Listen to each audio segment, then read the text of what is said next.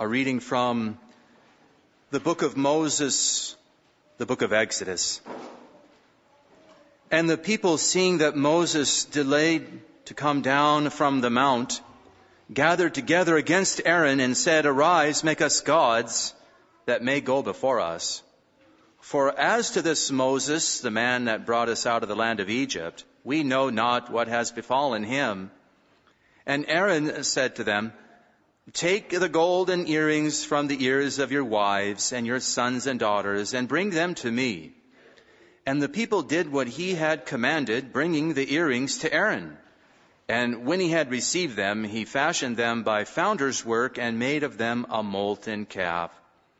And they said, "These are thy gods, O Israel, that have brought thee out of the land of Egypt." And when Aaron saw this, he built an altar before it and made proclamation by a crier's voice, saying, "Tomorrow is the solemnity of the Lord." And rising in the morning, they offered holocausts and peace victims, and the people sat down to eat and drink, and they rose up to play.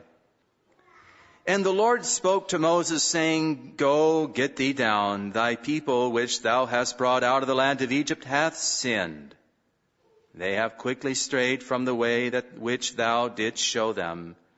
And they have made to themselves a molten calf, and have adored it, and sacrificing victims to it, have said, These are thy gods, O Israel, that have brought thee out of the land of Egypt."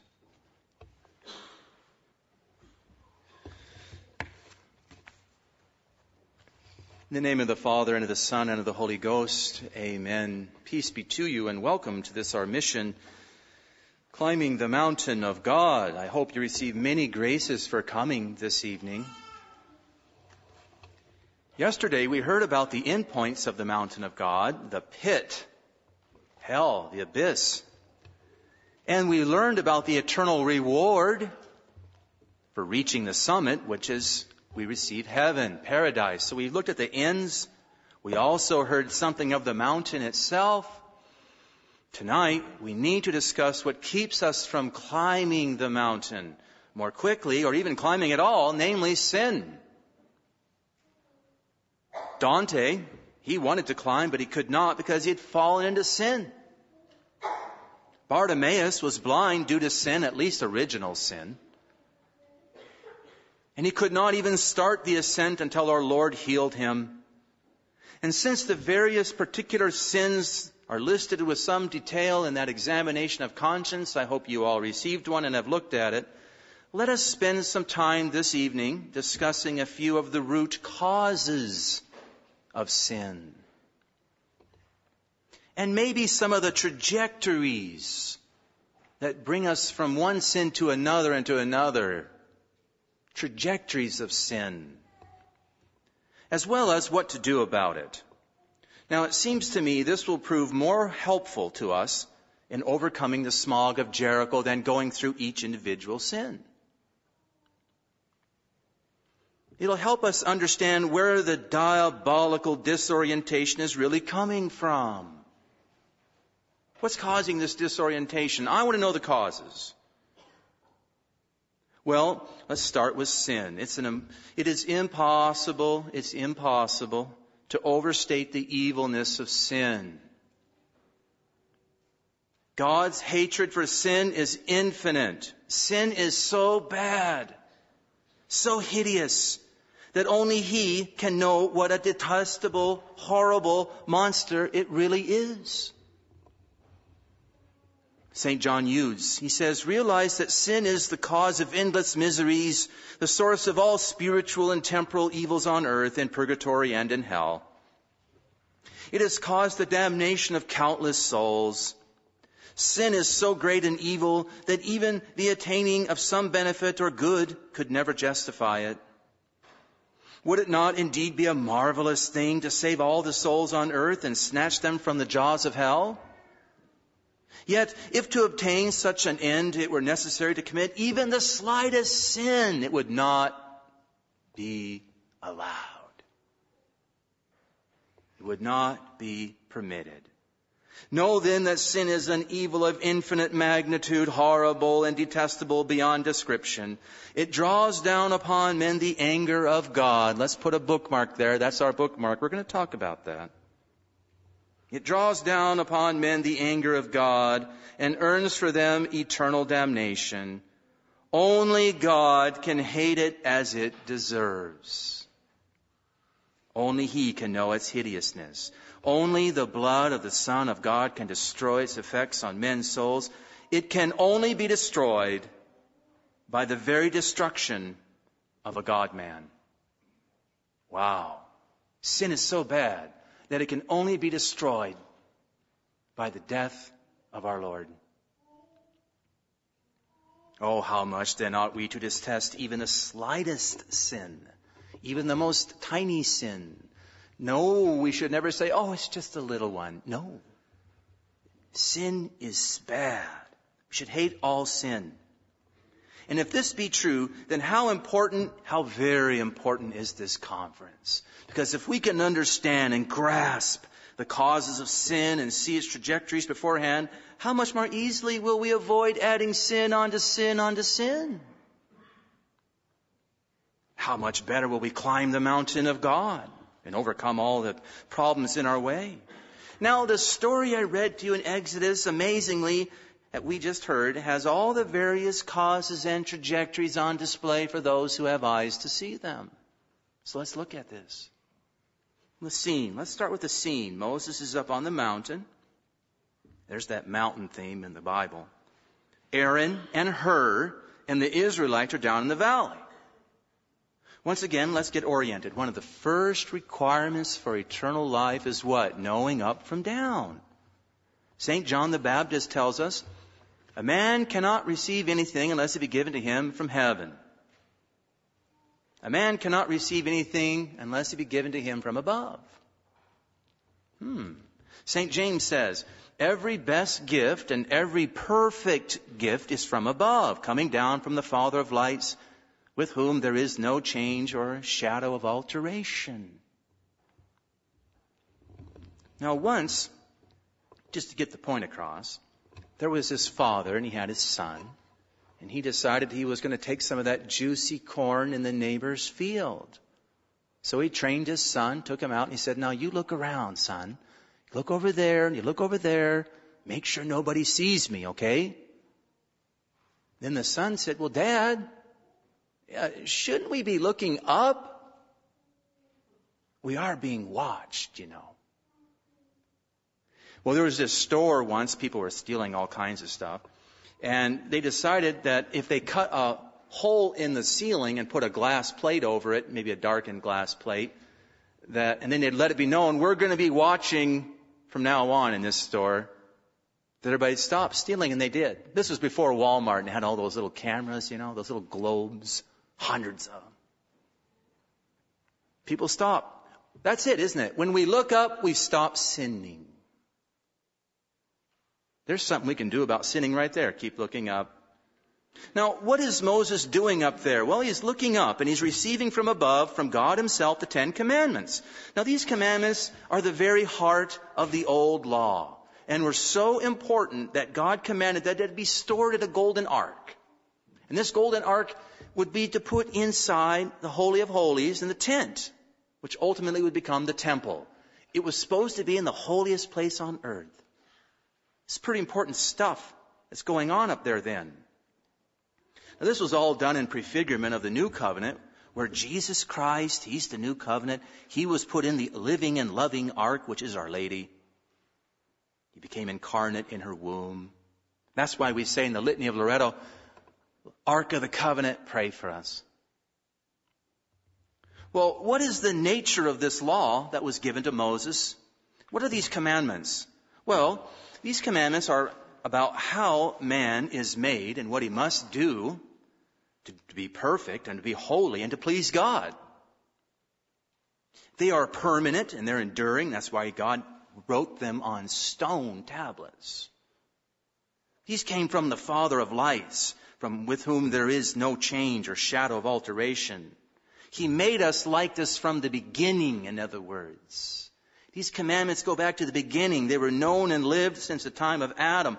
So, in other words, adultery, murder, these just didn't suddenly become outlawed with Moses on the mountain. Okay, these were always wrong. They are, as it were, written in the very heart of man from his creation. This is why we call them the natural law. They're part of our nature. They're based on man's nature, which has not changed from the very beginning. But it's fallen, yes, but we're still humans. We didn't change into something else. So, in summary form, the natural law is none other than the Ten Commandments. So if you ever were someone to ask you, what's the natural law? Well, that's the Ten Commandments. That's the natural law.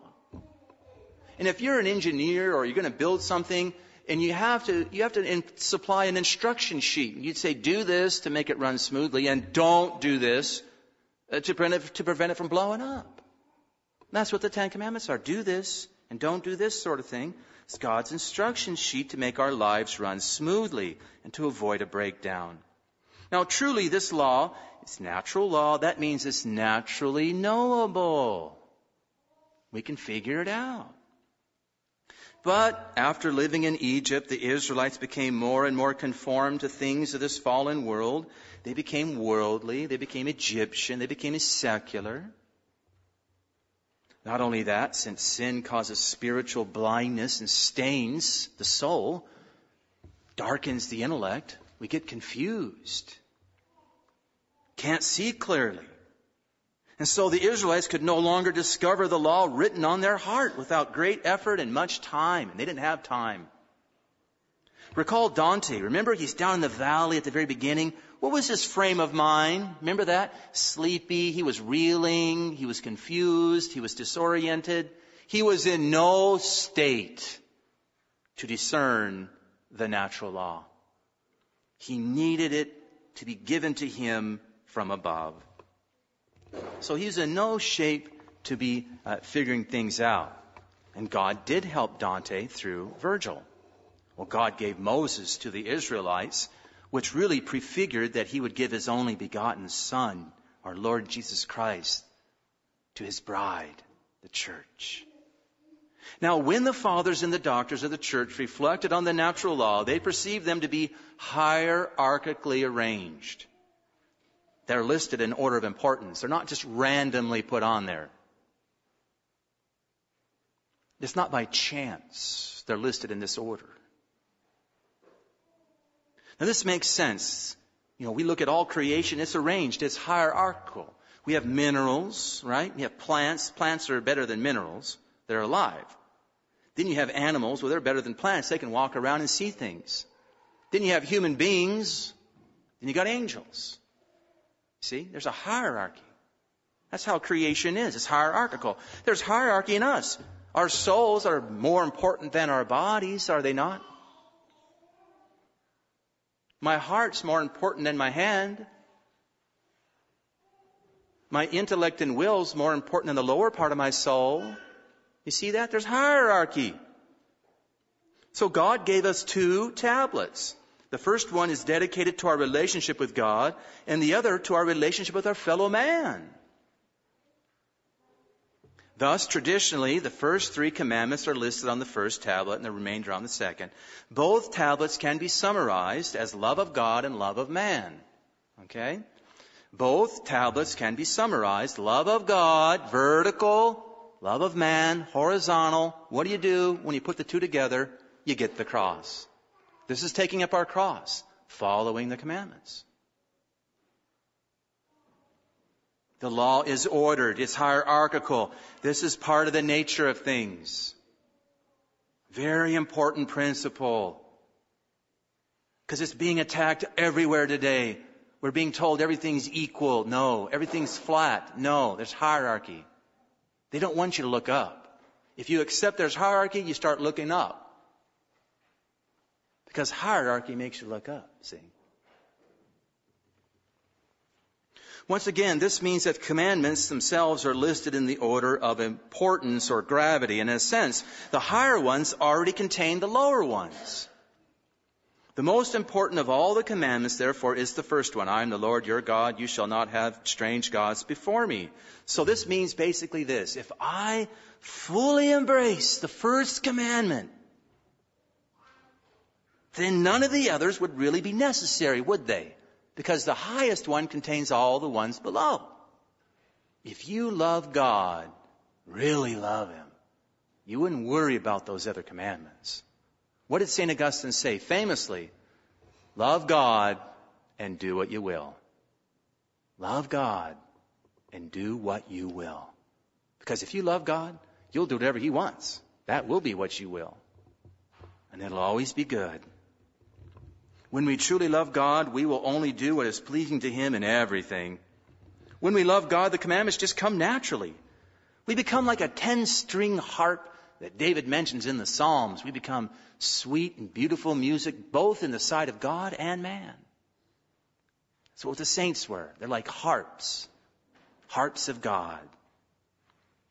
But when we violate the commandments, harmony is lost and lives become discordant with much suffering and death to follow. So now, we are now in a position to learn an important principle.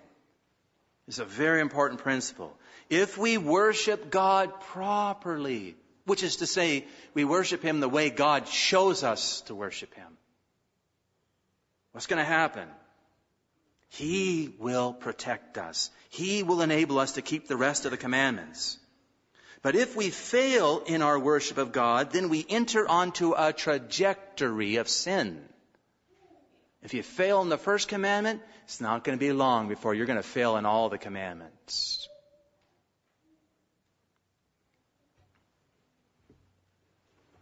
People who go to Sunday Mass don't become mass murderers. They don't become grave criminals. They faithfully go to Mass and adhere to the teachings of the church by going to Mass. They don't become criminals. I've met people that are in their 90s that cannot remember committing a mortal sin because they went to Mass every single Sunday. You're like, wow, that's awesome. It's possible. And they adhere to the church's teaching and embrace it. They just didn't go and check their little card. Click, okay, I went to Mass. No, they love God. But if we fail in our worship of God, then the rest of the commandments start to fall away very quickly. Cain, the first murderer, he failed in his worship of God before he turned to murdering Abel, his brother. Isn't that not true? It's in the Bible. Cain. Whenever the Jews of the Old Testament, they falsified the true liturgy that was given to them from above, they soon gave in to killing their children as well as the prophets that God sent them. And ultimately, eventually, they killed the Son of God Himself because they falsified the liturgy of God. Now, to ensure that these commandments were obeyed, God revealed them, many of other laws around this 10 commandments. He revealed many other laws to surround them, such as social, judicial, ceremonial, and liturgical laws. Now, these added laws acted like an intricate immune system to protect the 10 commandments. It was to help the Israelites keep the 10 commandments. Now, these added laws were not arbitrary, but they were like determinations of the natural law, fitting for that time and place, for these people coming out of Egypt. But they also acted as types and prefigurements of the future covenant to be revealed in Jesus Christ. Now, this is why the law of Moses included the ark, that was Our Lady, the priesthood, which was ultimately a type or a prefigurement of the priesthood of Christ in some way, and the tent with all its parts, such as the altars, the sacrifices required to keep man from sinning and to help him recover from sin, was symbolic of the Mass in various ways. Now, why was such an immune system needed? The Israelites had just come forth from Egypt, where they lived as slaves, not just slaves of hard labor, but slaves to sin, sinful ways of Egypt. And this touches on why God kept Moses on the mountain for so long. So there's 2 reasons at least why He kept him up there. Okay, number 1, the immune system that the Israelites required was intricate, so it took some time to let it all out. to inform Moses. You think about it. An intricate immune system wasn't required for Abraham or Noah before him or Jacob or Isaac. It was because they came out of Egypt. That's why it was so intricate. Their love had grown cold. But also it was important to keep in mind that Egypt was a highly advanced technological society. This is very important for us today to understand. Egypt is like the most technologically advanced society of the time.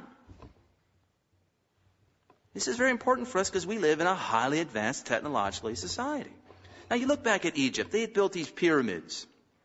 We still marvel at them today. In fact, people marvel at them so much that they posit that no man could possibly build those things, so aliens came from outer space and built those. Because only the people in the 20th and 21st century are smart enough to put something like that together. They were too stupid back in those days. See how arrogant we are now? It's terrible. We think that they were too dumb to do that, so they have to posit aliens from outer space to put those together. Well, they had also in Egypt a strong political system where they were feared by all those that surrounded them. They were powerful people. Great defense system. They also were licentious. And they knew how to sterilize. They also knew how to prevent childbirth by using IUDs. And apparently they were in the shape of a snake. And you know what? That technology still is with us. And it's exactly the same shape. The shape of a snake. They kill little babies in the womb. All IUDs kill.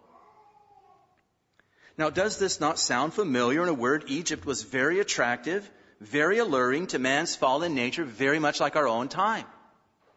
Egypt has come back with a vengeance. It is so hard then, is it really that hard to see why the Israelites kept looking back and longing for the flesh pots of Egypt? So in other words, the deeper the sinfulness, the more it had a grip on these people, the more intricate the immune system that was required. And that Egypt had a grip on these Israelites because it was so in union with their fallen nature. Now, the second reason for the apparent delay of Moses, that's the first reason, intricate immune system. Second reason was God wanted to show those people down in the valley, those Israelites, just how infected they really were, how hard their hearts really were, how much Egypt still had a grip on them. He wanted to show them how much they needed to embrace the immune system if they were going to be saved from their own blindness and hard of heart. Okay, so let's think about it. The Israelites, they had just passed through wondrous events at the foot of the mountain. All right? Their memories were filled with the wonderful events of the 10 plagues, the parting of the Red Sea, the destruction of Pharaoh's army. The crossing of the Red Sea symbolized their baptism. Their sins were wiped clean. In addition, they had the manna every day from heaven on coming out of the heaven, the bread of angels. They had the water from the rock, the pillar of fire, the cloud. Before being called back up the mountain for 40 days, Moses even wrote down the 10 Commandments. They weren't in stone yet, but he wrote them down for them and left them at the bottom of the mountain. He sprinkled them with blood from the altar, and they agreed to follow the commandments. And although they had all these things, the people grew weary and restless, waiting for Moses to come down from that mountain, shrouded in a mysterious cloud. What was the disastrous result? Using their highly advanced Egyptian way of thinking, what did they do? They decided to make their own God, form their own liturgy, and live by a new man-made morality. That's what they did. So let's pause here a moment to ponder on the fact that a similar situation has developed in our own day. And this may sting a little. Are we so different than these poor Israelites? Let's see. We have the fulfillment of the Red Sea in our baptism. We have the true bread from heaven daily in Holy Communion at the holy sacrifice of the Mass. We have the red pillar of fire in our sanctuary lamps, showing us the real and abiding presence of our Lord Jesus Christ in our tabernacles. We have the most blessed Virgin Mary, the living Ark of the Covenant, assumed into heaven. Now note that this is something that the Israelites did not yet have. Key point. That ark was still being revealed to Moses on the mountain. They did not have the ark yet down below. Okay. Maybe that's why they failed. But we've got the ark in superabundant fulfillment in the Blessed Virgin Mary. We also have wonder upon wonders in the lives of the saints. We have all the things the church did to build Western society. In recent memory, we have the miracle of Fatima. Once again, you have to go back to the Bible to find a miracle of equal proportion. We have the stigmata of Padre Pio. We have saints that lived only on the Eucharist, even in recent memory. We have miracles that are still being worked to this very day through the sacraments. Many priests experience miracles through the anointing. Yet we too grow weary.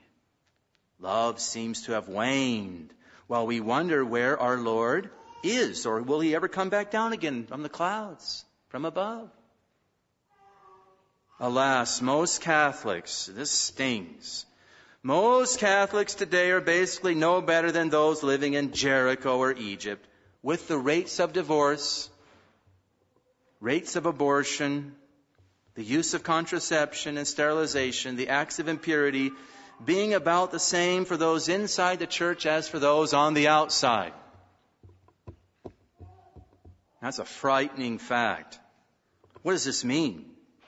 Catholics are more and more accepting of the various perversions of Jericho. Jericho is the home of revolutionary men. It's pumping out all sorts of sounds, information and misinformation and vice. And those who lend their ears to it become enslaved to it. How fitting that the golden earrings of the Israelites became their golden calf. So let's think about this for a moment. Do we watch TV? Do we watch movies? Do we listen to modern music? Do we read popular books? Do we surf the web? Now it seems that we are breathing in the air of Jericho in these things. I'm not exaggerating. I'm not being rigid. It's true. That's how Jericho's spreading its smog through these means. A lot of confusion. How easily we are infected with the smog and confusion of Jericho through these modern means. In a word, it means that Catholics have gone secular. Think about it. When I watch TV, do I get any merit for watching TV? No. Is there any indulgences for watching movies, even good ones, Catholic ones, they say? No. Is there any merit for watching one of those? No. Am I redeeming the time that God is giving to me when I watch one of those? I don't think so.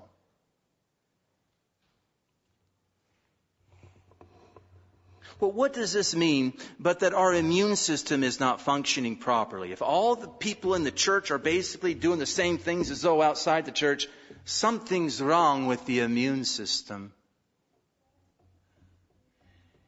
This subject in itself is a whole other conference, but it is sufficient to say that the church today and all her faithful members are going through a passion. You've probably heard this before, but you think about Jesus Christ. He's in his ministry on earth from Cana all the way to Palm Sunday, even after a little bit. People tried to kill him. He walked right through them. They tried to do things to him. He went right around them. Nobody could touch him. He had an immune system that was unbelievable. But after the passion got started, they could have their way with him. They could beat him and punch him and spit on him and crown him, scourge him, crucify him.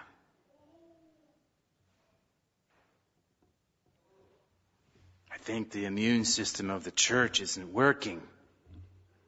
Sister Lucia said, as these times are of diabolical disorientation, we're in an agony in the garden with betrayal and scandal of our own clergy.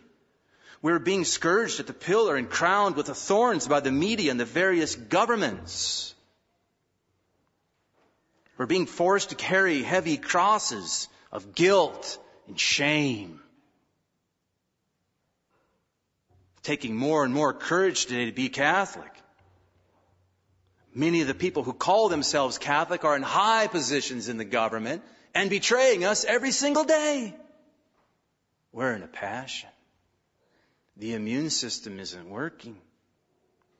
Many approved mystics and messages from heaven have predicted this crisis. The church is following her bridegroom and head, Jesus Christ, to Calvary. Listen to Pope Pius XI. These are powerful words. He says, the expiatory passion of Christ is renewed, underline that word, and in a manner continued, underline that word, and fulfilled, underline that word, in his mystical body, which is the church. So, the expiatory passion of Jesus Christ is renewed. It's continued. It's fulfilled. And it's happening in our presence now. This means that we can no longer afford to just be average Catholics, but must defend ourselves and know our faith and know it well. We have much that the Israelites did not have. They failed miserably because they did not yet have Jesus living in Mary, in the ark, symbolized by the stone tablets in the ark in the Old Testament. Now, they did not have an established altar and daily sacrifice. We do. We've got this. We have no excuses. And we know the Catholic Church will never fail, but we have neglected her and all the wonderful means that God has given us through her. This is the passion. So let us return then to the mountain of the Exodus and see how now. This is important. How the Israelites failed, because this touches directly why the church is on the way of the cross today. As we mentioned, the Israelites down in the valley were imbued with errors of Egypt such that they turned away from God by making their own God, the golden calf, made their own liturgy, had an altar there, proclaimed a feast day, and their own morality. They ate, they drank, and they got up and they played.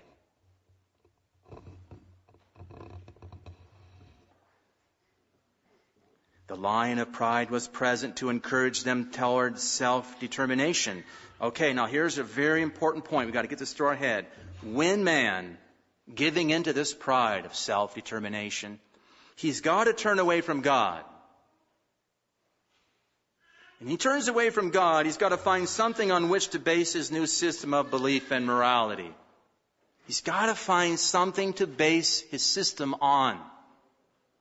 What's that going to be? If they're not going to look up, where are they going to look? Well, you can look around or you can look down. What are the chances of looking around versus looking down? Well, he's going to look down. That's how man is. So they start looking down. So what did they do? Well, they made a golden calf and they elevated it to the level of a god. Remember our hierarchy? Animals are lower than man. They're taking an animal and they're elevating it to be a god. You see that? That's what's going on there. Now let me just rephrase this. They perceived things as rising from below. I'm going to repeat that. They perceived things as rising from below. This is the same theory, the same philosophy that is being promoted today in almost every single aspect of our lives. It is called, in a word, popular word today, evolution. Evolution is basically a philosophical system that sees all things as going from a lower order to a higher order. Lower order to a higher order. Let me give some examples. It affects everything, okay? It's not just animals and our origins. How about cosmology? There's such a thing they call this theory, which is really stupid, but it's called the Big Bang, right? You know that. Everybody's heard about the Big Bang. Now, they're saying that this bang, out comes a intricately ordered universe that's beyond our understanding. The more we learn about it, the more we're like going, wow. And you're going to tell me that an explosion produced this? All right, let's go to Hiroshima. I dropped a bomb there, right? The United States. What came out of that? Twisted metal and a whole lot of death. Did you see any order come out of that? When you want to build a house, do I go put a bunch of TNT there and go psh, and blow it up, and that'll put me into a house?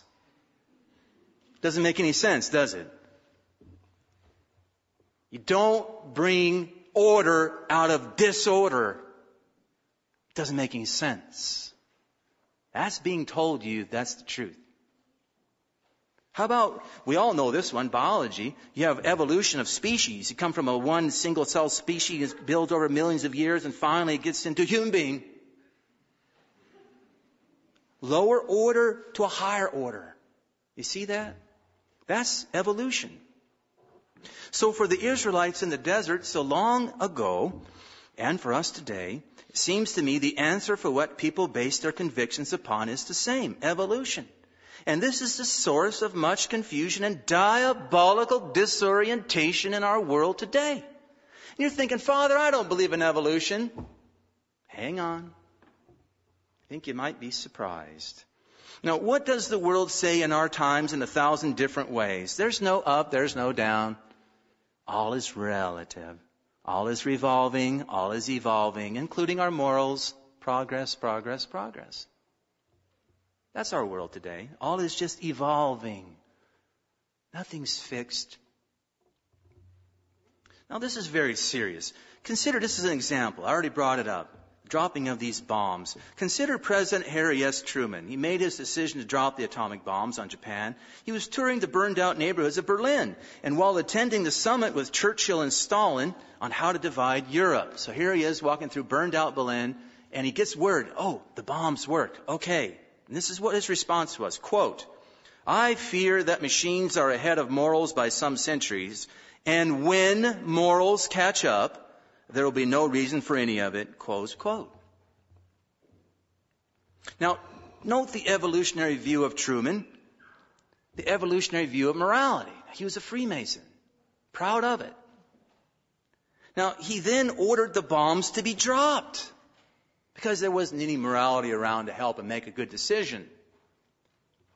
He didn't look up by consulting the church. Now we have a Moses in the Pope, and the morals he needed were available.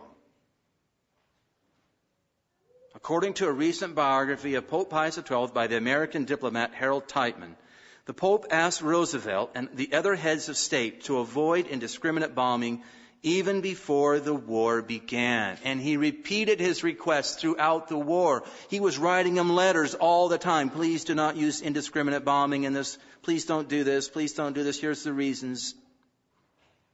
This later was put in writing and found its way into the catechism. And it says, every act of war directed to the indiscriminate destruction of whole cities and vast areas with their inhabitants is a crime against God and man, which merits firm and unequivocal condemnation.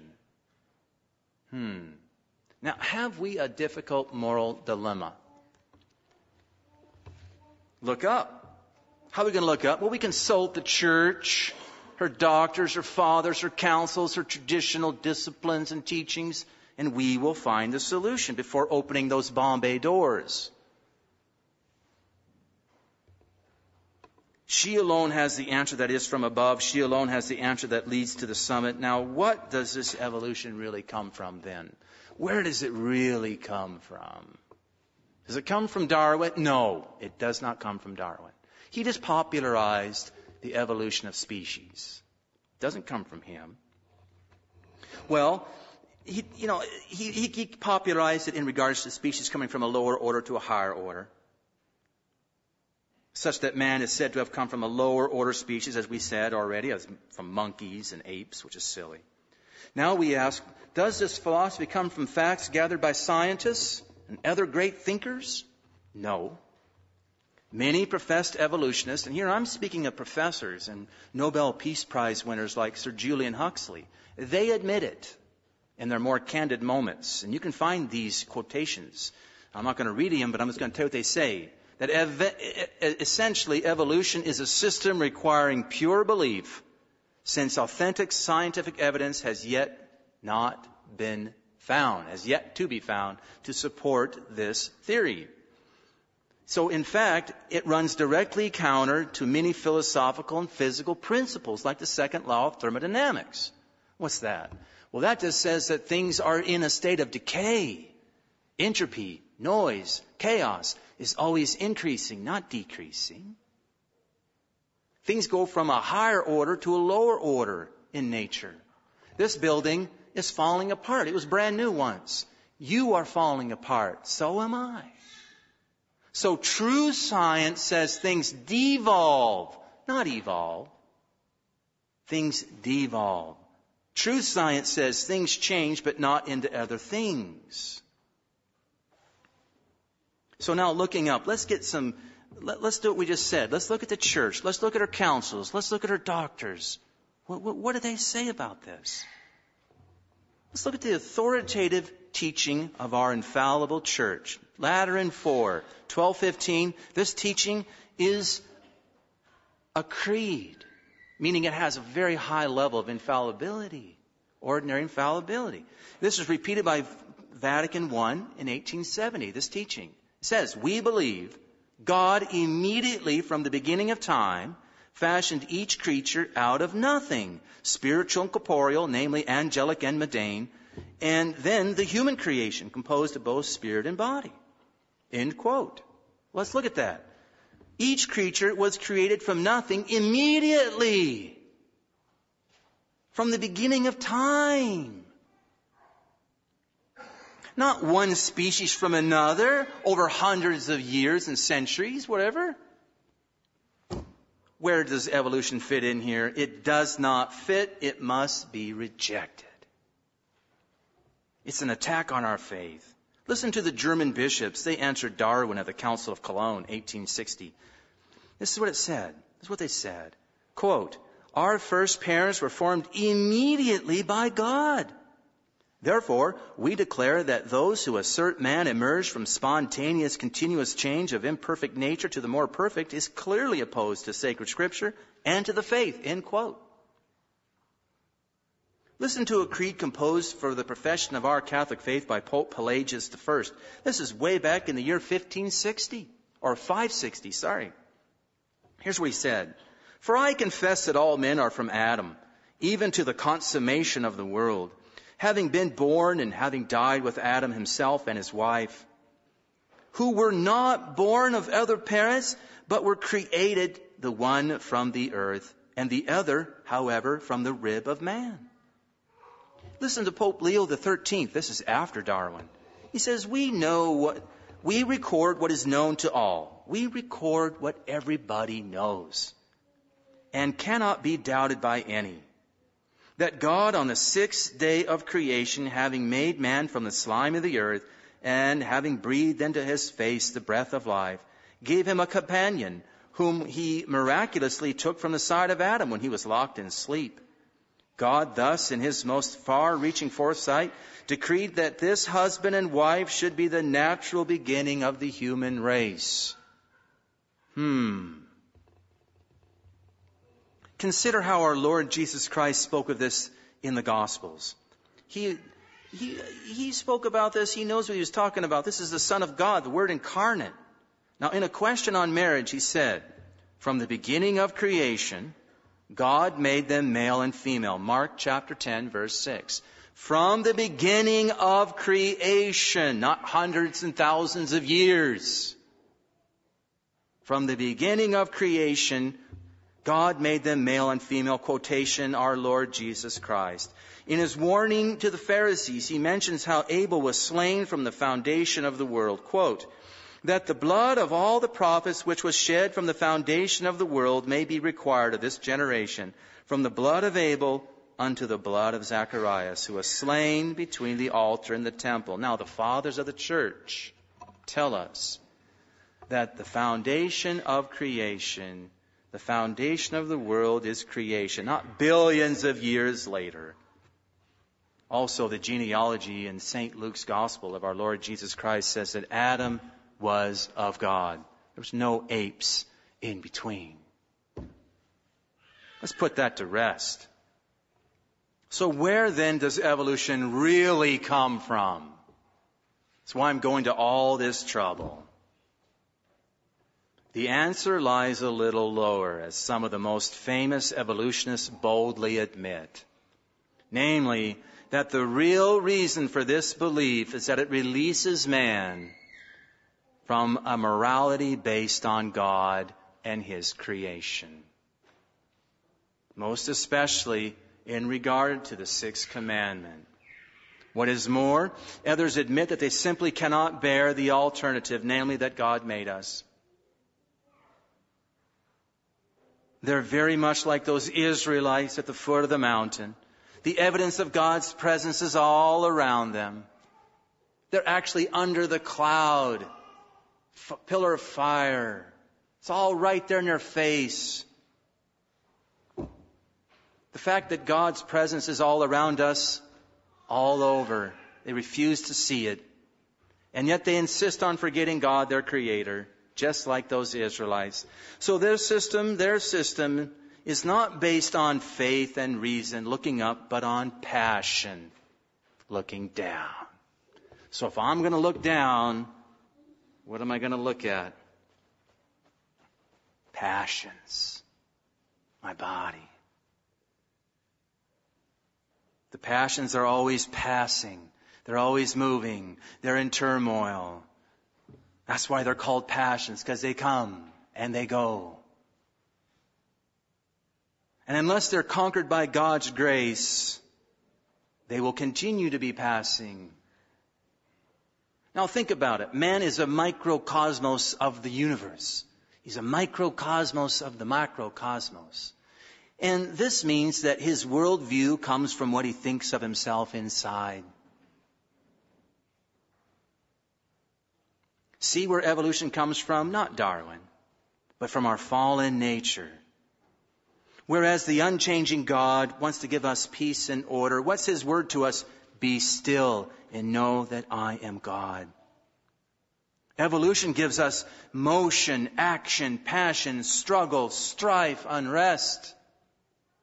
I'm telling you, evolution is a passion-based system. And I'm telling you, it's touched every aspect of our lives. It's very dangerous. Think about this. No wonder then the evolutionists, we're going to talk about how it affects our lives. I hope I can get to it. No wonder then the evolutionists abandoned the truth that we're made in God's image and embrace a silly Egyptian idea that we somehow come from the lower beasts. Where does this lead? To an inversion of hierarchy. Animals are given equal or even more rights than men. Like seeks like, right? According to them, evolutionists, since we all come from one organism, it's speciesism to claim man's superiority over the animal kingdom. Many couples call their dogs their children, and even a Florida woman married a dolphin. What's going on? This is evolution. This is Egypt at work. This is the lion of pride, making the world fit our own fallen ideas and desires and our imagination at work. It can go wild. I can marry a dolphin. And they go do it. And our country has reached to the point where they let her. Wouldn't we lock somebody like that up some years ago? This is Egypt at work. This is the lion of pride.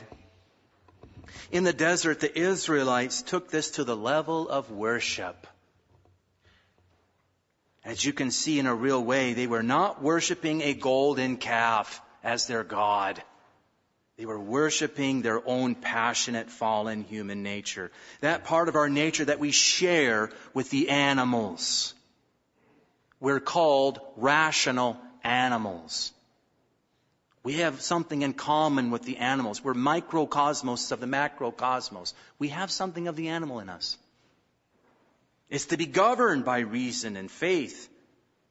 But how can I make this claim about what I've just said about their making this animal their God, their own passionate nature? Well, let's go to the book of the Bible again. Let's go to the Psalms, 105.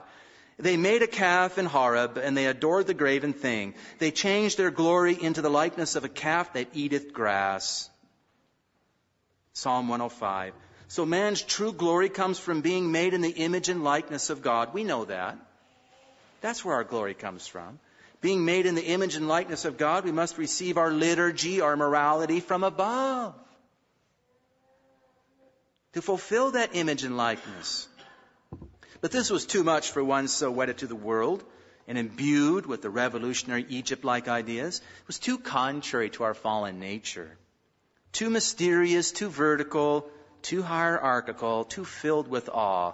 So by worshiping a calf, the evolution-crazed Israelites were saying, we are made in the image of beasts, and we are therefore like the beasts. And God said, do you want to be like the beasts? Go ahead. Now perhaps they also knew that Moses was going to come down. And when he came down, what was going to be the result? Purification, mortification, penance. They were going to have to do some detaching. It was going to be painful. They were going to have to get Egypt out of their hearts because they knew Moses would bring it out of their hearts. What they really wanted was Moses to come down the mountain, that mysterious high altar with all that incense. And they wanted him to come down and serve them according to their fallen nature, that is, according to their animal instincts and desires. Thus, by the way, this happens to priests all the time. This is what I'm saying. This evolution is everywhere, and it affects us. Happens to me. I know it's happened to other priests. People want you to calm down. Come on, Father, come and party with us. Come down, Father. Get off that high altar up there and be like us. Instead, a good priest is constantly trying to get you to come up, to get away from all that wicked stuff, to climb out of that valley because your salvation is in risk. It's in danger. See, that's that evolution at work. It's an inversion of hierarchy. We start looking down on the priest as if we have something to look down on. No. He's above us. He judges us. We don't judge him. And he's judged by his bishop. He doesn't judge him. You see how that works?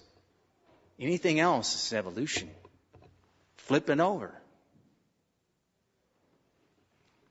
It's all over the place. It's causing all kinds of disorientation. Well, what happened to those people down there? They were going to make ready for Moses' return by forming their own pseudo-man-made religion to match their desires, forcing Moses to accept it as Aaron did. Against Aaron, they used democracy. They presented him with a petition. Hey, Aaron, we want a God. You make us one, okay? And there was Hur standing right next to him. If you read the Bible, Hur disappears at this moment. We no longer find him ever again. What happened to Hur? He said, you're not going to do that. And they took out their swords and they went through him. We're going to do what we want. Hur's dead. That's a tradition. He was killed. He resisted. Aaron said, oh my goodness, okay, I'll make you a golden calf. No problem. Hope Moses comes down soon. So Moses would just have to go along with the democratic rule as Aaron did or face the same fate Hur did. Now in the Passion, that's the liturgy. They got their own little liturgy, their little altar, little celebration going on. They made their own liturgical situation. Now, in the Passion of the Church, this is going to sting, at least for some, in which we're currently living. Has evolution touched our liturgy? I think we need only look around. Altars are moved from the head. The church is built in the shape of a cross to imitate the body of Christ. And the altar is in the head. And they moved it down. Where did they move it to? Many churches, it's moved all the way down into the body. What are they saying by that? What's going on there? It symbolizes that the Mass is more of an emotional experience now. It's passion. We got to feel something. We got to get something out of it. We have to have music and an environment in which people can say, wow, I really got something out of Mass today. I feel like I got something out of it. What did God say? Be still and know that I'm God. If I go to different Masses around the country, what do I find? Something different. I go to different dioceses, they have different policies. You stand here and you don't stand there, and you kneel here and you don't kneel here. I look in the pews and I find all these song books, and the words change from song book to song book. I get new lectionaries every so often, new scriptures every so often, new missals every so often, and they keep changing. I go to this church and I hear this about how Jesus didn't know who he was until he was baptized by John. I go to this pulpit, he didn't know who he was until he was in the temple. Everywhere you go, there's something different. The modern churches are now built in the shape of a round. And they're not built up to the altar, they're built down. Don't you see? This is painful to say. Evolution has touched our liturgy. Evolution has touched nearly every aspect of the world in which we live. What about the moral system of the Israelites? Since man evolves from beasts and is made in their image, he should do what the beasts do. Follow any and every desire. What do calves do? They give free rein to their appetites, and so did they. After worshiping the calf, the evolution-embracing Israelites sat down to eat and drink and rose up to play. This is a polite way of saying they committed all sorts of sins against the sixth commandment. They gave free rein to gluttony and lust. They saw no need of purification. Once again, evolution is a passion-based philosophical system. It's based upon the animal part of man. These passions are the very fuel that keep the fires of Jericho pumping out smog. It's the fuel of revolutionary men. And where revolution goes, it will go. And wherever it goes, revolution will go. Inversion of hierarchy.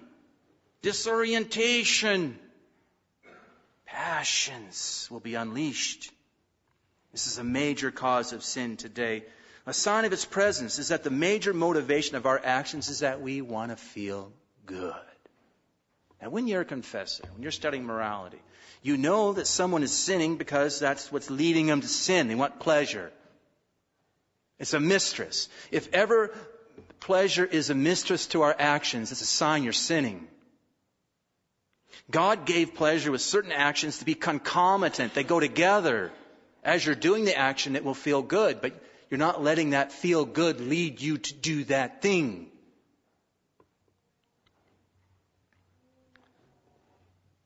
So first and foremost, we should have reason be our king and lead us to do what is right and wrong, and the pleasure will come along with it.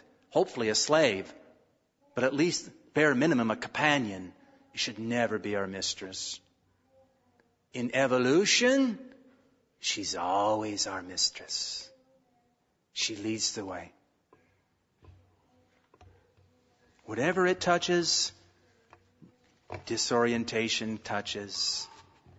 Now, since we're now, once again, living in Egypt, why are we so surprised to find this very same evolution-based system in full sway with similar results, with our culture growing ever more and more filthy as the years go by? We have all kinds of little sayings. Just do it. Follow your instincts. Fulfill your urges. There's nothing wrong.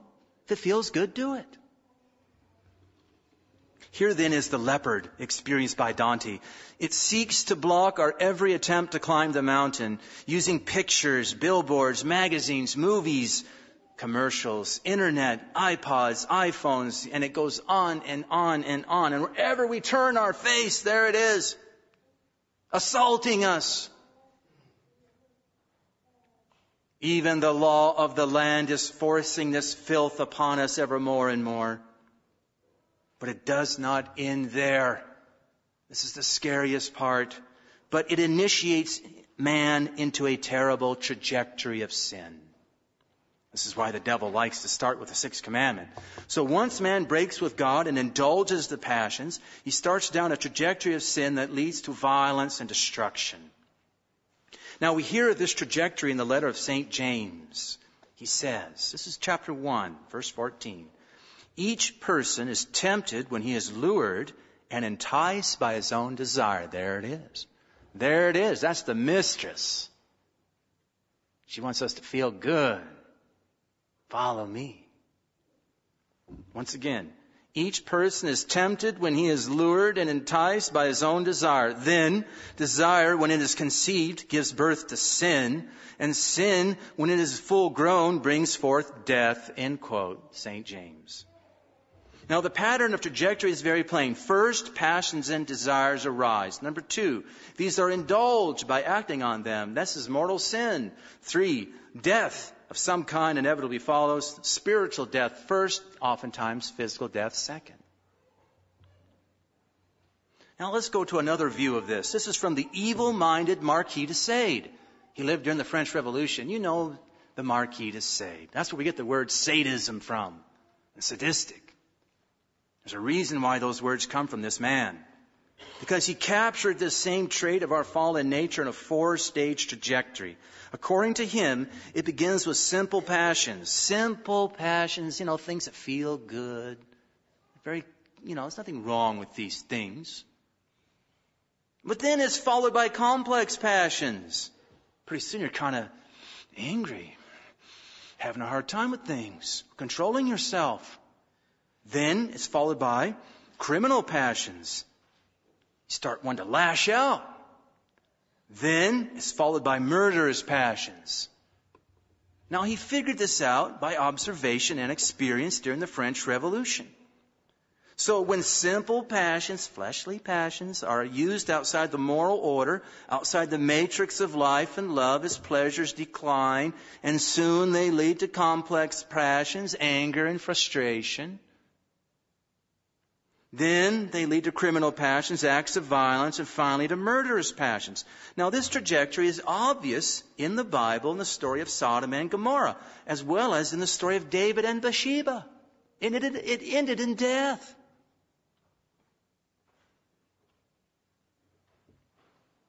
It is represented in our modern movies, most especially in the category of horror. In almost every horror movie, it seems that there are various scenes showing violations of 6th and 9th commandments, followed up by frightening and disgusting violations of the 5th commandment. You know it's true if you've seen them. Every single horror movie has those violations of the 6th and 9th commandments. What's going on there? Well, it's as if the movie producers are saying, when we unleash the marital act of life and love from its God-given place in marriage, we unleash terrible monsters, death and destruction upon the world. So it's a proven fact that hardened criminals and mass murderers and concentration camp leaders and torturers were first desensitized in this area through various violations of the 6th commandment. Starting with self-abuse. They had to abuse themselves before they could abuse others. Now if you look on the web, look under FBI, serial killer profile, it'll tell you this stuff. It's there. It's things they do when they were kids. This is true of the Satanists as well. They have to be desensitized in this area first before they can do what their diabolical religion requires of them. Now, let me give an example. Let's go back to the 19th century, Blessed Bartolo de Longo.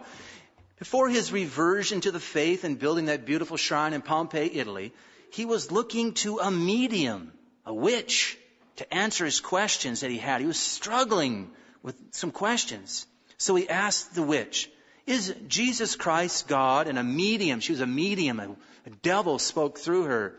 Yes, Jesus Christ is God. Then he said, well, are the precepts of the 10 Commandments true? Oh, yes, they're true, except the 6th. Thou shalt not commit adultery. Now, this is where the devil likes to start. So after some time of dabbling in the occult himself and sinning, Bartolo began to contemplate suicide. See how that trajectory? 6th commandment, simple passions, complex passions, criminal passions, murderous passions. He's going to kill himself. Another example, the 19-year-old Alexander Saronelli, he killed 11-year-old Saint Maria Goretti due to desires connected to the 6th and 9th commandment. He later explained that he found himself in a sort of animal rage he could neither control or understand. Murderous passions overcame him, and we know the rest of the story. When Stalin was studying for the Orthodox priesthood, he read Darwin's books and concluded, they've lied to us, there is no God. And as we know, he left the seminary and he became one of the world's worst tyrants, killing somewhere around 60 million people. Just before he died, he was planning on unleashing a new world war using nuclear weapons. Documented fact. In case, if you're not aware, communism is a system very much based on historical political progress. It's based on evolution. Mao Zedong, the Chinese tyrant, used evolution as the first step in educating his people. How many people did he kill? Over 100 million. In our times, evolutionary thinking has unleashed incredible violence under the 5th commandment, such as embryonic research, cloning, abortion, eugenics, and human experimentation. It should not surprise us to find this described by God himself in the Scriptures. Psalm 13, you can meditate on it. It says, the fool has said in his heart, there is no God. So he's breaking the first commandment. There's no God. Throw out the first commandments. No first tablet. Then it says, they are corrupt and are become abominable in their ways. The 6th commandment, we'll indulge whatever we want. Unnatural vice. Then their feet are swift to shed blood. 5th commandment, 1st, 6th, 5th. Destruction and unhappiness in their ways, and their way of peace they have not known. There is no fear before their eyes. They devour my people as they eat bread. They have not called upon the Lord. They devour my people as if they were eating bread. Stalin, 60 million. Mao, 100 million. How many have we killed through abortion? Scriptures also describe those who embrace an evolutionary-based system. This is Psalm 48. You can meditate on this. Man has been compared to senseless beasts and made like them. He shall never see light. So you're going to compare yourself to beasts? Go become one. That's what God is saying. And he shall never see light. People who embrace the evolutionary systems that are all around us run a great risk of inevitably losing their true faith. After Moses came down, many refused to repent. And they were put to the sword and sent to the pit below, never to see light. How many were they? 23,000 men. They're like the beasts that are destroyed. St. Paul says in Galatians, be not deceived, God is not mocked. For what things a man shall sow, those also shall he reap. For he that soweth in the flesh, of the flesh also shall reap corruption. Alas, Father, enough. What can we do? Well, we need to get oriented again. We must look up to God to provide the solutions. Now, Moses looked up, and after a time, his face began to glow. To counter the leopard, that is the multiple violations of the 6th commandment all around us, we're taught to be modest.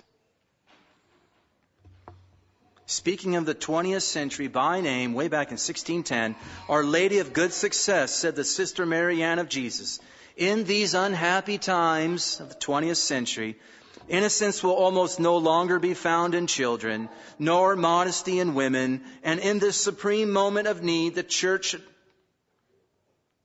in this supreme moment of need, the church, those to whom it behooves to speak, will fall silent. You won't hear about modesty anymore. Our Lady Fatima said, certain fashions will be introduced that will offend my son very much. So innocence won't be found in children. I think that's come true. Modesty in women's not found. I think that's true. When you go to the store today, you're like going, okay, put the blinders on. So let's be watchful then over ourselves and over our children, keeping our passions free from impurity, which is the source of great evils and restlessness. We can do this by seeking to be modest in all our ways, not just in our dress. Modesty is more than just how we dress. Listen to St. Paul. But fornication and all impurity or covetousness must not even be named among you, as is fitting among saints. Let there be no filthiness, nor silly talk, nor levity, which are not fitting, but instead let there be thanksgiving. So let's don't even talk about that stuff. Don't let that stuff pass your lips. St. Peter says, Beloved, be eager to be found without spot or blemish before him. St. Jude says, hate even the garment spotted by the flesh. And here's a powerful one. Pope Pius XII. Now I'm going to interject a little commentaries as I read along. Okay, you ready? Pope Pius XII. Quote, modesty foresees threatening danger. Modesty foresees threatening danger. Forbids us to expose ourselves to risks. Demands the avoidance of those occasions which the imprudent do not shun. Like what? Like immodest movies, TV, books, dating, magazines. He goes on. It does not like impure or loose talk. It shrinks from the slightest immodity. Even one commercial, one movie scene is too much for modesty. Don't say to yourself, well, someone will just have to fast forward through that little section. No. Modesty hates that. It runs from it. Listen to Pope Pius XII. It carefully avoids suspect familiarity with persons of the other sex, since it brings the soul to show due reverence to the body as being a member of Christ and the temple of the Holy Spirit. He who possesses the treasure of Christian modesty abominates every sin of impurity and instantly flees whenever he is tempted by its seductions. Let me repeat that. He who possesses the treasure of Christian modesty abominates every sin of impurity and instantly flees wherever he is tempted by its seductions. One commercial is too much. One scene is too much. One magazine article is too much. One magazine picture is too much. Get it out of your life. It's Jericho. Now, not long after Fatima, our Lord told Blessed Alexandrina, vanity and extravagance in the world must cease. Let those exhibiting their bodies clothe themselves. Let modesty reign. Penance, prayer, much prayer is needed. Okay, so I recommend everywhere I go that the TV needs to go. I know it's hard, but I'm telling you, this is the way up the mountain. Take it outside, smash it, burn it, and put some holy water on it. That'd be a good start. And then go through your house and go through all your music and clothing and burn all that is immodest. You can tell music that's immodest just by the cover. Almost inevitably, it's got somebody immodest on it. I've even seen Christian music with immodest singers on the front.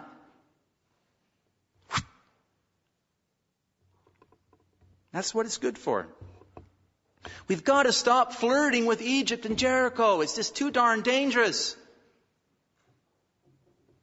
Now, what about the line of pride and self-determination? The answer is to keep our Sunday obligation with all that it encompasses. The commandments on the first tablet are all encapsulated in our Sunday obligation.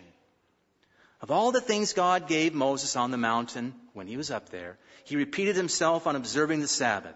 In fact, there are several kinds of Sabbaths mentioned. There's the weekly Sabbath, there's the 7-year Sabbath, there's the Jubilee Sabbath. That's every 49 years. Now, what is more, God's repetition of the weekly Sabbath came just before he sent Moses down the mountain. It's as if he were saying, the antidote to what you're going to find down there is the proper observance of the Sabbath. That's what he was saying. Do this and you'll avoid what's going on down there. So we should not be surprised to find the Sabbath as the centerpiece of the Mosaic law.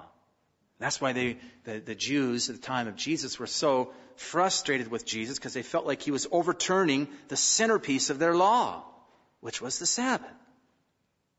The ancient Hebrews and the fathers of the church understood the Sabbath to be the goal of all creation. What is that? To rest with God. Not passions and motions, but to be still and to know that I am God. To rest with God. Not working on Sunday, therefore, stands for more than just nitpicking ritual. It's a way of imitating God and combating the passions stirred up by Jericho and Egypt. This also touches directly on why our Lord healed so often on the Sabbath. Because it prefigures the wholeness that's available. The peace of heaven where we rest with God eternally. No evolutionary passion-based systems are in heaven. So the Sabbath rest is something sacred because it's man's way of withdrawing from the sometimes excessively demanding cycle of this world, to renew our awareness that everything is a work of God. We can forget that God is the creator when we have all this stuff. He's going to remind us that he's the creator pretty soon. We'll talk about that later this week. Now, when someone does not want to be with God on Sunday, I like to say, what does that mean? I don't want to go to Mass on Sunday. You don't want to be with God in heaven. Don't want to go to Mass on Sunday? Don't want to be with God in heaven. They'll go together. They always go together. You don't want to rest with God on Sunday? I don't want to be with God in heaven. That's why it's a mortal sin to miss Mass on Sunday. It will block your way to heaven. So observing our Sunday obligation, therefore, is practicing for heaven. It's an antidote to this evolutionary nonsense that's going on in the world today. So furthermore, it is clear that Sunday runs directly counter to this evolutionary spirit, this smog in the valley. Although there are different forms of evolution out there, they all, no matter who they are, like these theistic evolutionists, they all deny the primordial establishment of the Sabbath as something created by God in the beginning. This view contradicts the obvious sense of Scripture. It contradicts the universal belief of the church fathers in the divine institution of the Sabbath on the seventh day in the 7-day week in the beginning of creation. They're denying this. They're saying it took millions of years and God finally said, okay, now let there be 7 days and let this one be like this. No. This is how it began. Recall that our Lord said the Sabbath was made for man, not man for the Sabbath. Now, implicit in these words is the idea that the Sabbath was made by God for man, not just the Hebrews. And therefore, it's from the beginning when God made man. And that man needs rest with God to be with him in heaven. So observance of the Sabbath also includes that in the beginning, it indicates that in the beginning God created a perfect universe. As the Scriptures say, He hath made nothing defective. This is very important. I know this is a long conference, but it means that in the beginning, it was perfect. That's why God rested. But due to sin, creation fell. Thus, in the parable of the Good Samaritan, Adam was going down to Jericho from Jerusalem. He wasn't going up, which evolution would have us believe. It took him thousands and thousands and hundreds and thousands of years to finally get to the point where he could be a man and make his way up the mountain. No, he was going down. Evolution would have us believe that many centuries upon centuries of painful mutations were required to reach a state in which man could enter the world. Does this sound like something our God would do? Death and destruction and mutation? Once again, He hath made nothing defective. Again, wisdom reacheth from end to end mightily, and ordereth all things sweetly. Wisdom, chapter 8. Is this painful series of mutations something sweetly ordered by God? Does that sound sweet to you? All these mutations and death and destruction? It also says in wisdom, God did not make death and destruction. Wisdom 1:13. Now, since evolution is inimical to the Sabbath, it's inimical. They're contrary. We should not be surprised to find revolutionary men attempting to eliminate its existence. This is why Russia became the land without a Sunday. Maybe you've read that book. The land without a Sunday, because they attempted to change the length of the week to various things like 6 or 8 or 10 with a day off. But there was no Sunday rest. Now, let me see now. How many people died in Russia under Stalin alone? 60 million. Take away the Sundays, what are you going to get? In communist China under Mao Zedong in the late 1960s, there was a cultural revolution where Mao tried to wipe out nearly all forms of recreation and entertainment. Books, plays, operas, parks, art, etc. After a few years, the results were disastrous. People were suffering from a multitude of mental illnesses, and the incidences of face twitches and nervous behavior were a common daily sight among the people. No Sunday rest allowed. Oh yeah, now how many did Mao take out? 100 million. I hope you see how powerful, important Sunday is.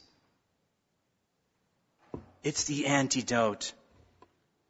Let us then be cultural and counter-revolutionaries by fully embracing our Sunday obligations. Sunday is not just a day off, but a time to rest with God. First and foremost, by giving the whole day over to Him, and not just mere attendance at Holy Mass. It's the Lord's day, not just the Lord's hour. What should we do? We could go for a walk, go for a hike. We can enjoy God's creation. He rested on the seventh day when He was creating, so we should rest and enjoy His creation. We should read good books, Lives of the Saints. These are meritorious. We should study something new about God and His creation. These are all meritorious. We can recreate with the family or do something by meeting somebody who needs our company. We can make a pilgrimage. We can sing Catholic hymns and songs and play games and so on. Refuse to do any work that you could do on some other day of the week. Sunday's not a day to clean. Sunday's not a day to mow the lawn. It's also not a day to shop. This makes others miss Mass and their chance to rest on Sunday too. Once again, it is the day where we renew our awareness that everything is a work of God and that all depends on Him. So one last thing I want to tell you that's a counter-evolutionary point. And it's very important. It's not that long. The Israelites most likely failed down in the valley because they did not yet have the Ark. The Ark of the Covenant. This is the same as saying they did not have a devotion to the Blessed Mother of God. Once they had the Ark, they conquered all their foes, all the way to the Promised Land. Everybody in their way was mowed down because they had the Ark. Now, some tried to go to the Promised Land. You can read about it in Numbers. They tried to go to the Promised Land without the Ark and without Moses. What happened to them? They died. They were scattered. They didn't make it. They were killed. How important is the Ark? So in regards to evolution, a year before Darwin published his Origin of Species, Our Lady said to St. Bernadette at Lourdes, you know it, I am the Immaculate Conception. Pope Pius IX said 4 years earlier, the Church made it clear that the conception of Mary is something extraordinary, different from the conception of all other human beings. Thank you, Pope Pius IX. So there's only one Immaculate Conception. If Adam were conceived in the womb of an ape, God forbid, that's so silly, then he too would have been immaculately conceived, since the original sin had not yet been committed. You get it? But this cannot be unless all that has been since transpired, all that has taken place at Lourdes, is false. All this shows that devotion to Our Lady will keep us free from the errors of Jericho. She will help us learn to be still and know God. What we've learned tonight. Let's review. 1. Sin is the greatest evil in the world. Ask God to keep you from sinning in the future, that you may grasp, that you may understand something of its evil, so as to truly hate sin and to do penance and reparation for all your past sins. Number 2, we must look up to the church and all her teachings in order to overcome the various moral dilemmas in this world and to keep our focus on heaven. Number 3, the natural law is summarized by the 10 Commandments, and they are listed in order of importance. We can say, therefore, that people who do not take the worship of God seriously, in other words, obeying the first 3 commandments, all of which are captured and practiced in our devout observance of Sunday obligations, easily fall into all sorts of sins of the flesh and other temptations, all of them usually of the 4th and the 10 Commandments.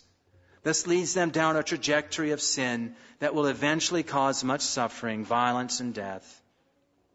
But if we keep our worship in God in place, He will keep us free from the lion and the leopard and the wolf. Number 4, evolution is a philosophical belief of revolutionary men based on man's passions. It's pseudoscience to justify an end. It attacks nearly everything we believe, and those who embrace it, even just a little, usually end up compromising or losing their faith. Wherever it goes, it causes disorientation.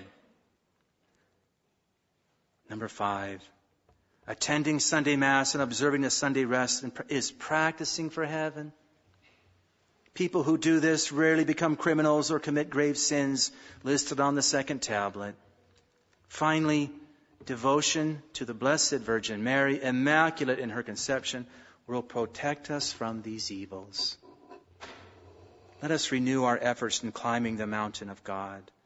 Let us make a sweep of our homes. Find Jericho, find the smog. It's there. I know you can't get all rid of it at once, but start.